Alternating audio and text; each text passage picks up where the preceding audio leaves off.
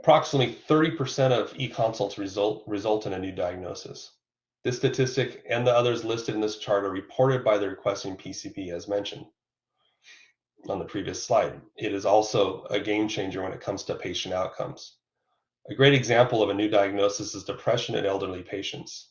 Depression symptoms in older patients are often like the symptoms of a dementia patient. Highlighting this metric is a powerful way to communicate the program's value to the providers reluctant to expand their use of eConsults.